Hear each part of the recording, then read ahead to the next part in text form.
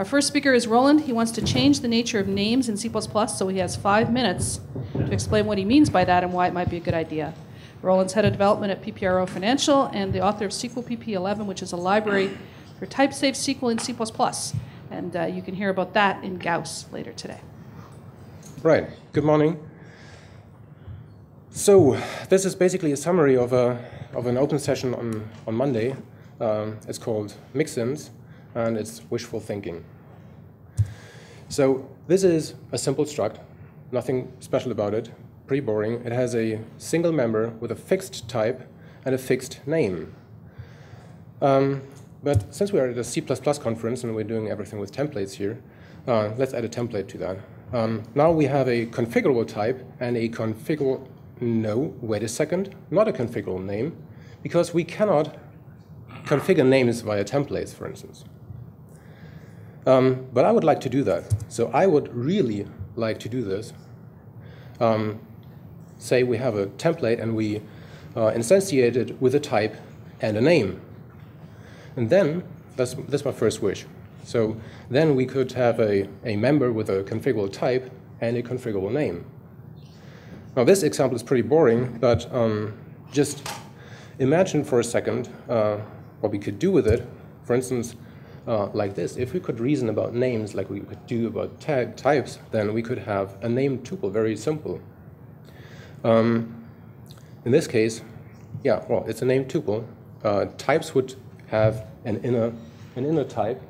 This member type would have an inner name, which would then be a member name. And then with vertic expansion, you could have a name tuple. And instead of accessing members with an index, like you do right now, or with a type, as you do it in C++ 14, you would use member names, like normal struct.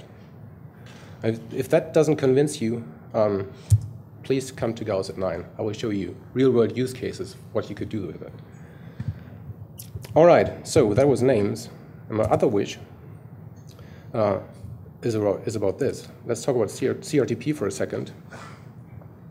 CRTP is weird, and I think it's just the wrong model for what you want to achieve. So you have inheritance, you have a type hierarchy, and you don't want this type hierarchy because the base class is your base class and yours alone. Nobody will ever use this specific base class again except for you. Also, if you want to reason about the derived class in the base class, for instance, for type checking, making sure that the derived class is actually something which should be using this base class, you cannot do this because the derived class is only instantiated after the base class is instantiated. So, well, this wouldn't even compile the static assert because the compiler will tell you that, okay, derived doesn't have a value, even though you wrote it down there exactly like this. And third, if you want to return a reference to this object or a pointer, you would use some kind of static cast. And static cast, well, if you see that in the code, then you normally know, okay, there's something fishy going on here. So 3 reasons why this is, I think, the wrong model to achieve what we achieve with CRTP. So my second wish is, let's have mixins. A mixin would look like a struct, or could be a template, of course. And the idea is that we are using mixins like we use it here at the bottom, calling using mixin, whatever name we gave it. And then the idea is that the compiler just copies the body of the mixin to the place where we use it, and then compiles it. Right? That would be cool, because then suddenly we get rid of all this weirdness. We would have no inheritance anymore. Okay? It would be very simple to have the static assert, because at the place where the code is now, after copying, well, the value is just there, just right there. So we could do the static assert.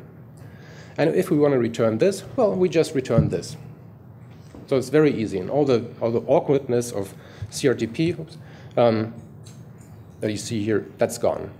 Right? So I would really like to have mixins. And if you like either of these 2 ideas, or both of them, even better, come to me, talk to me, send me emails, let's get in touch. Thank you very much.